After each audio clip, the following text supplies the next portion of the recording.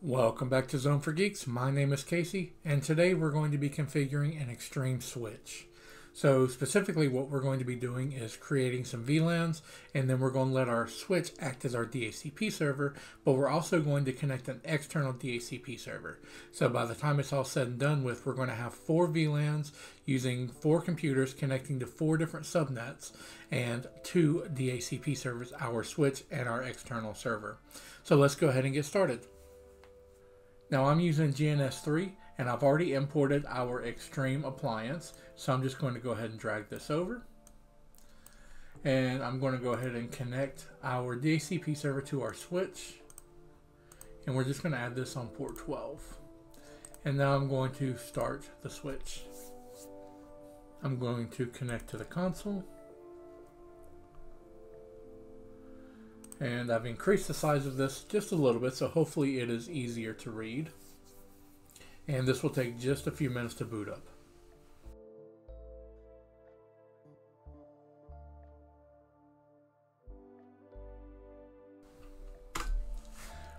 Okay, if you are connecting to a switch for the first time, then the default password is, or username and password will be admin with no password.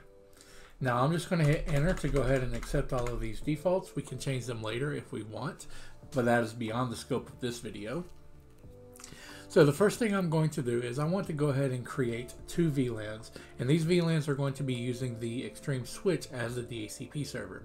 So in order to do that, we're just going to do create VLAN. We're going to give it a name, so I'm going to call this sales, and we're going to give it a tag, and this is just going to be VLAN 10. And I want to go ahead and create the next one, so create VLAN, and we will call this one marketing, and we'll give it a tag of 20. And so now we've created our 2 VLANs, but we do need to go ahead and configure them. So let's do configure VLAN sales, and I want to give it an IP address, so I'm going to do IP address. And the IP address that I'm going to use is 192.168.10.1. We need to give it a net mask, a subnet mask. Now we can either use CIDR notation, so /24, or we can just write it out, so 255.255.0. And let's go ahead and do that for our marketing. So configure VLAN marketing, and then IP address. And this one is going to be .20, and I will use CIDR notation for that. And so now we have created our 2 VLANs. So next thing that we need to do is we want to go ahead and add the VLANs to our ports. So let's go to configure VLAN, and we'll do sales again. And then we're going to add ports. Even though we're going to be only using 1 port, we still need to add the S to the end of ports. And then we're going to say VLAN 10 is going to be port 1. Default, if we leave it like this, that port will be untagged.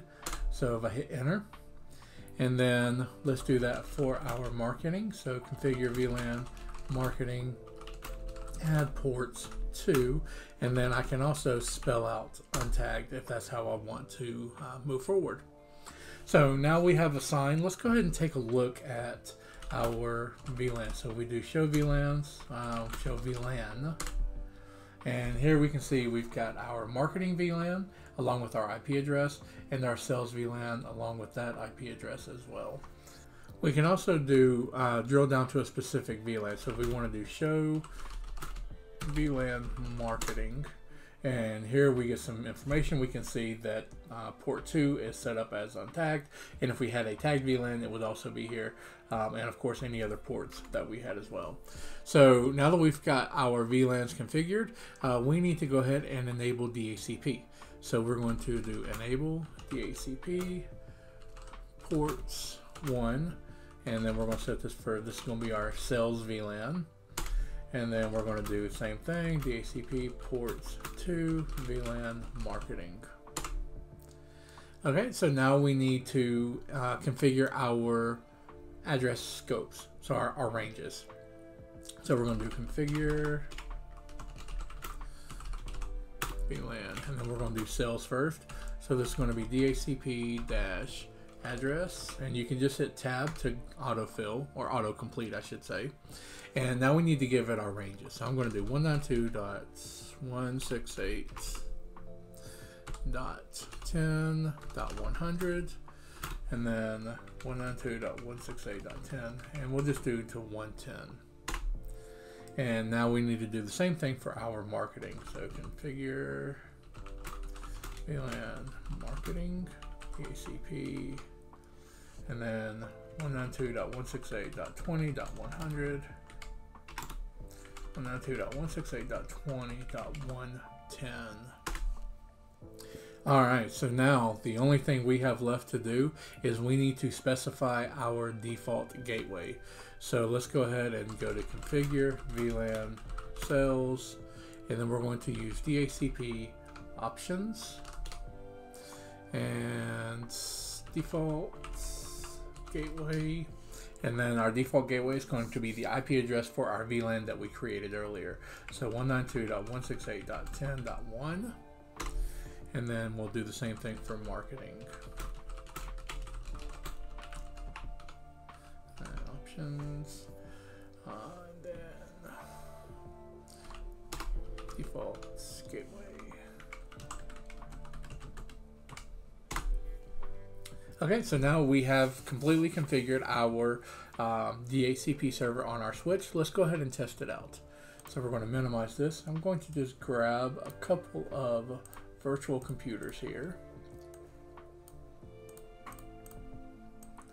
and we're going to get them connected. So we'll do port 1 for PC1, and then port 2 for PC2. So PC1 will be our sales, PC2 will be our marketing. So we'll start both of them, and we're going to go in here to the console and assign it a DHCP address, or set it up for DHCP. So to do that, we're just going to do IP DHCP. Hit enter. And this should give us a 10 dot something, 10.100 most likely. So there we go, 192.168.10.100 with a 10.1 as the gateway. And if we go ahead and do the same thing with PC2, this should give us a 30.100 IP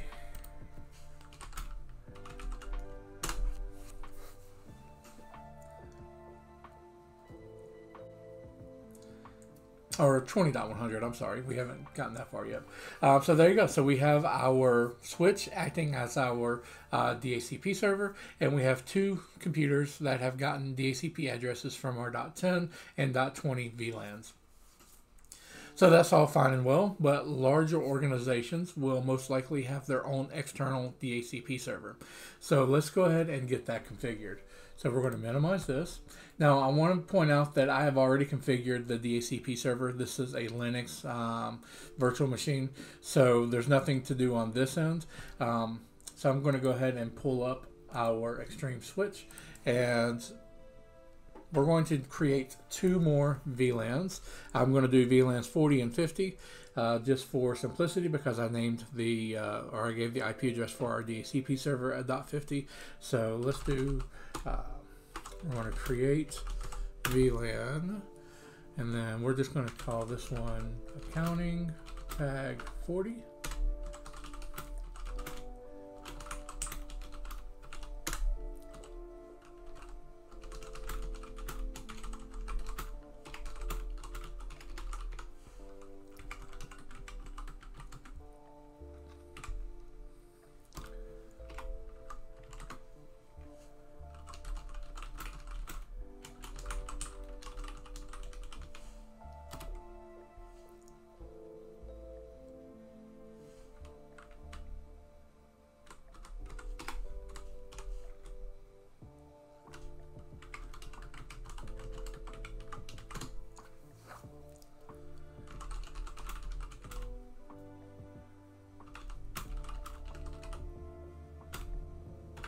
I'm going to set this on port 4 just to simplify it, since it is VLAN 40, and this is going to be untagged.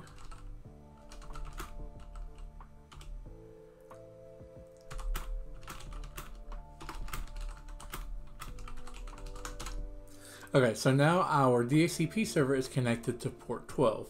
So we need to be able to pass traffic from VLAN 40 and VLAN 50 across the same port.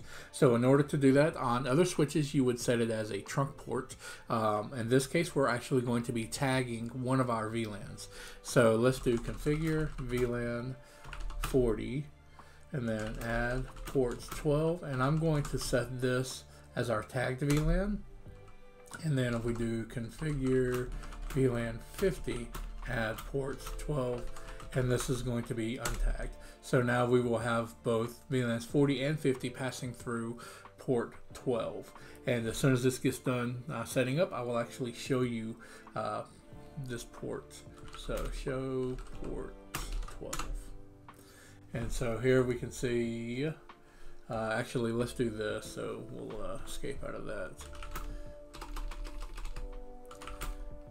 Show VLAN port 12. There we go. So here we can see that we've got the accounting on port 12, the server on port 12, and we have our IP addresses so that we know exactly what is actually passing through there. Okay, so we have created our VLANs.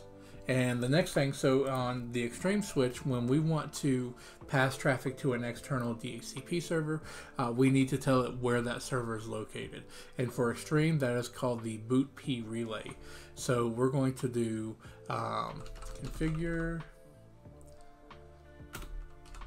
boots P relay.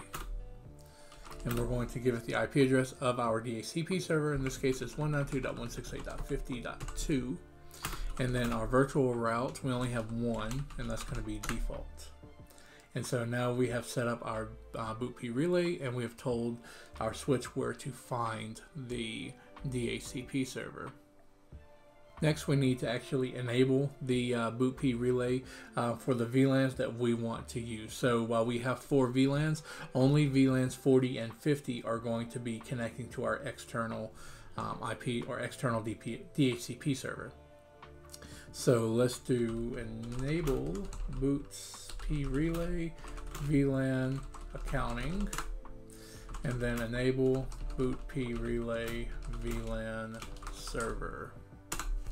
And the last thing that we need to do in order to get this to work is we need to enable IP forwarding, because VLANs 40 and 50 need to be able to communicate with each other so that the traffic can be passed back and forth. We need to actually allow that inter-VLAN communication. So in order to do that, we're going to do enable IP forwarding VLAN accounting, and then enable IP forwarding VLAN server. And I'm going to go ahead and save this. Not necessary, but always a good practice. And now we should be able to get an IP address from our DHCP server on .40 and .50. So let's go ahead and create 2 more virtual PCs. And we will go ahead and connect them. So I'm going to connect this to port 4. And then this one will be connected to port 5. I believe is how we set that up. And let's go start and start.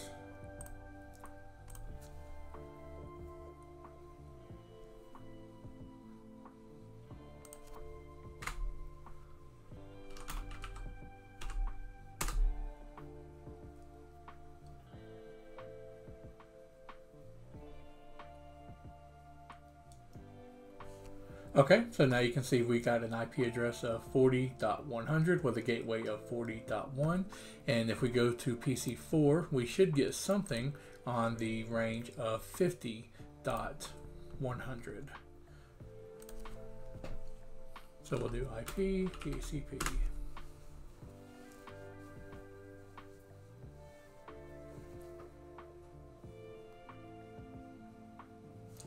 And there you have it. So now we have 4 different computers getting 4 different subnet IP addresses from 2 different DHCP servers.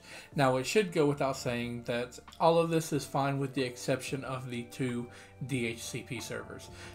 This should only be one. It's okay to have a backup, but the primary, you should not have computers or systems getting IP addresses from 2 different DHCP servers, especially if they're localized within the same building or the same LAN. Make sure that you have just one, either the switch or an external DHCP server. So if you like this video, go ahead and leave me a thumbs up. If you want to see how I set up GNS3 to be able to use the Extreme system and how I was able to set up this lab for you guys, just send me a message, drop a comment below, and if enough people want it, then I will go ahead and make a video for that. In the meantime, thanks for watching, and I'll catch you on the next one.